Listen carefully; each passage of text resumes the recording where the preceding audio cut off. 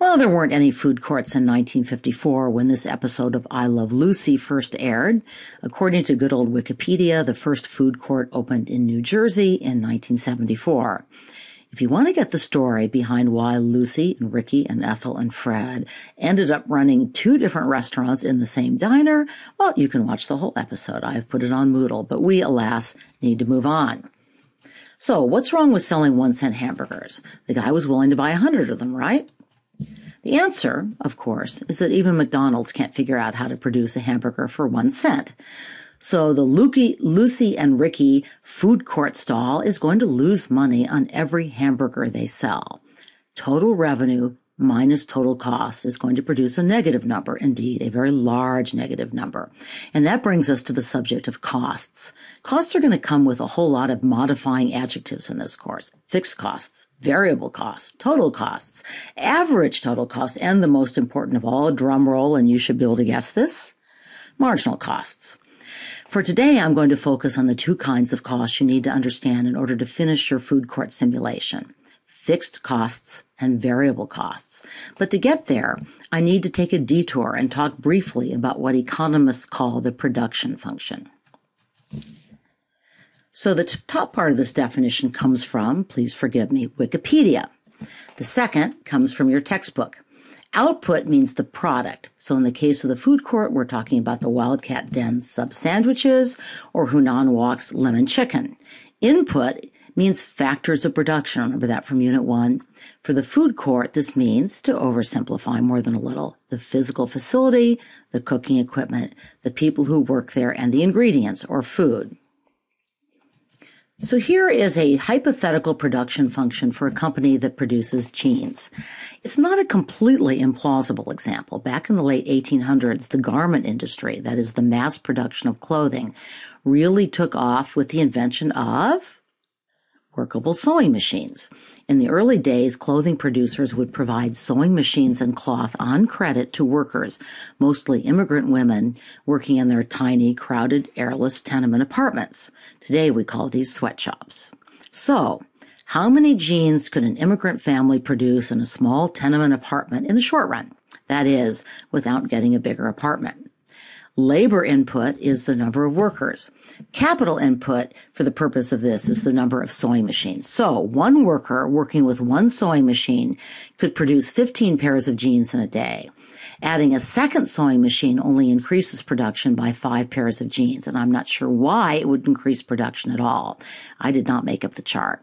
But a second worker added to one sewing machine creates a jump in production from 15 to 34. So 34 jeans is the total physical production, and 19 jeans, the additional jeans produced by adding another worker, is the marginal physical product. We'll get to that definition in a minute on the slide. So note that after that first jump, marginal physical product starts declining. 2 workers, according to the chart, can produce more efficiently with a single sewing machine. One cuts and arranges the fabric, for example. The other sews. But more and more workers does not increase production by much, and eventually additional workers causes production to decline. Now, why might that be? Well, at some point, they simply get in each other's way. It helps for a while to add a second sewing machine, but eventually marginal product begins to decline again. So here's the data translated into a graph. Since it's a two-dimensional graph, we can only use one input, but the graph still gives us a clearer picture of how output first rises and then levels off and finally declines if just one input, sewing machine operators, is increased. The law of diminishing returns basically just says that you can't keep crowding workers into the same room with a single sewing machine and expect the added production to keep rising at the same rate. There is, however, an important difference between this law of diminishing, if you will, and the law of diminishing marginal utility. I've had students get confused about this, so I'm going to pause and talk about this for a moment. So let's compare these two graphs. On the left, you have a depiction of declining marginal utility, and then from a different source, as you can tell by the different colors, a picture of declining returns or declining marginal physical product, which for some reason is just called the law of diminishing returns in economics. So what difference do you see between the marginal utility graph on the bottom left and the marginal product graph on the bottom right? Well, marginal utility goes down with the consumption of a second good. In other words, it consistently declines. Marginal product often goes up initially with added inputs. We just saw that example in the Total Jeans company. So 2 workers can make a pair of jeans faster, even with 1 sewing machine, by dividing up jobs such as cutting and sewing. But both marginal utility and marginal product begin declining at some point, and both will turn negative at some point. For marginal utility, it's what I call the barf point, when I've eaten so many ice cream cones that not only is my marginal utility declining, which it always does, but it's turned negative, I throw up. Or in the case of declining marginal physical product, when I have so many workers crowded into a sweatshop, they just get in each other's way and reduce production. And this brings us to the concept of the short versus the long term, which is very important in economics.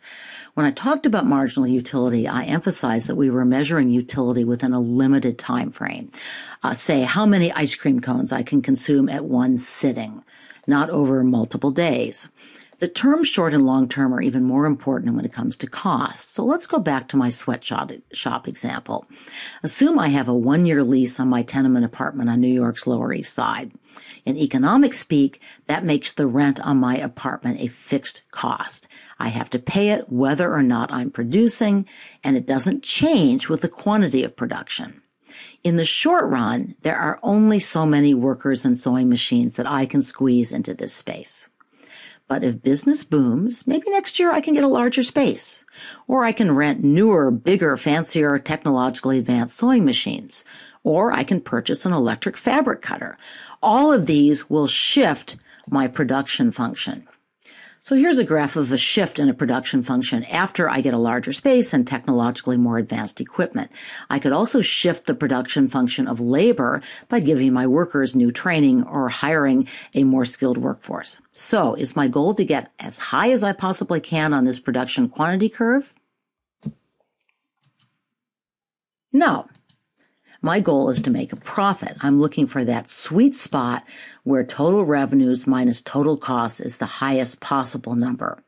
Now, total revenue, one of those slide glitches. Total revenue is not really under my control. Those irritating consumers won't just keep buying my product at whatever price I want to offer. Phooey on them. Costs are not entirely under my control either. Even sweatshop owners had to pay a high enough wage to persuade people to work for them, even if it was not a very high wage. I can shop around for a good price on a sewing machine rental, but the rental company's in the business of making profits too. 1-cent sewing machines are about as improbable as 1-cent hamburgers. But I do have some control over the number of inputs. That is, how many workers I hire, how many bolts of denim I buy, maybe how many sewing machines I rent, if we are talking about a very short-term rental. The costs I've just mentioned, the ones that I can change in the short run and vary with how much I'm producing, are variable costs. In the short run, I can only change my variable costs. What I can't really control in the short run are fixed costs. Factories do not rent by the day. Big industrial sewing machines are probably leased by the year as well. I mention this because the distinction between what is and isn't a fixed cost when it comes to equipment can be confusing. And so therefore what a variable cost is not always obvious. I will try to make it obvious on any questions that I ask. So here are the total cost table for my jeans sweatshop. By the way, I hope you all realize I'm being deliberately provocative when I use that term. There are very good reasons why sweatshops were pretty much outlawed and replaced by factories. Since the table gives a daily rental fee for sewing machines, we're going to call this a variable cost. In the problems you're going to get from me, equipment is in fact going to be a fixed cost. That's a little confusing. It's just I have to use the resources I have here on my slides. So this makes sense for a sweatshop. Sewing machines are light and reasonably portable. A sweatshop operator might actually be able to vary the machines available each day depending on desired output.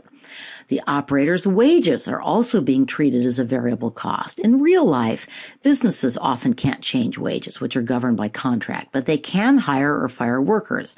And there actually are businesses that hire on a daily basis. Some construction firms, for example, operate that way, at least for lower skilled, lower paid jobs. Clearly, denim is a variable cost. How much denim my business needs depends entirely on how many pairs of jeans I choose to produce. So you knew this was coming. The factor cost, $100 a day is a fixed cost. Everything else is variable and goes up as production goes up.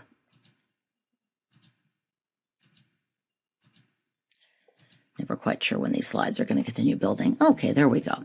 Let's work a few problems. You'll take a practice quiz right after this lecture, and we'll stay up on Moodle, as always, with unlimited attempts. So what is the marginal physical product of the third worker?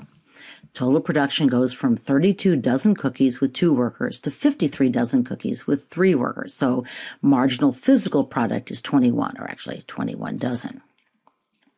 Here's the entire chart filled in. When does the law of diminishing returns kick in? When, in other words, does marginal physical product begin to decline with the hiring of which worker? And be careful to keep these two straight. It's like utility. You have 2 different answers. With which worker does marginal physical product actually turn negative? Well, for this particular chart, marginal physical product goes up with the first, second, and third worker, but begins to decline with the fourth. Marginal physical product, actually turns negative with the 7th worker. So here's a cost table for the McConnell Cookie Factory. What are my fixed costs? So my fixed costs are the lease on the building, the lease on the oven, that's why I identify it as a yearly lease, and the property taxes for a total of $80. What are the variable costs and what are my total costs? Pretty easy. Variable costs are ingredients and labor, or $125 a day. My total costs are my fixed costs plus my variable costs, or $205. So this isn't hard. It gets a little tougher in my next cost lecture, so let me give a warning. Some of you are going to hear that lecture and take a practice quiz before the long weekend, and then you're going to take the real quiz when you get back. Some of you probably will not be here just before the long weekend. You're going to want to review this material, review that quiz, and if you miss the class, you want to listen to that podcast and take the practice quiz. We don't have time to completely revamp the course to deal with the fact that nobody feels like working right before or right after a long weekend, probably myself included. So I'm going to stop here. The examples and slides I've used come from Chapter 5 of the old textbook, but the concepts of production function and marginal product and law of diminishing returns are well explained in your textbook from pages 80 to 86. Fixed and variable costs are also well explained on pages 105 through 108. So let's return to the food court simulation. I made a change in Moodle to improve your odds of getting a good score on your final choice of food court restaurants. You can make a second attempt at the total revenue quiz. Really, that's just inputting data from your chart, right? And I'm also allowing a second attempt on the quiz based on the cost chart that you will fill out today. If you get the costs and revenues wrong, you will get the answers wrong. So check your quizzes and redo them if you miss some of the numbers. I set the quiz function so that you will know if you missed an answer, but the right answer will not come up yet. I also, by the way, left them open-ended. So if you don't finish, don't submit, just resume when you have a chance. Today, you're going to be filling out a cost form. Also, of course, if you haven't finished your total revenue form, you want to do that. So here's what it looks like. Notice that you need a cost for each price. So how do you find that? You use the cost data sheet. I've got a picture of part of it here. And you'll also receive this today. Note that it is divided between fixed and variable costs. Stall and equipment rental are treated as fixed costs. In the short run, these can't change. So even though no one will buy meat tacos for $10, Taco Villa is still going to have to pay out $30 for stall and equipment rental. Not a smart business move. Variable costs, on the other hand, will depend on how much each restaurant produces. So, for example, at a price of $6 the roastery would sell, you can see this from your chart, your demand chart, 8 chicken entrees. The cost of producing 8 chicken entrees is $30. That's the fixed costs, plus $2.55 per serving, 40 cents for labor, and $2.50 for ingredients.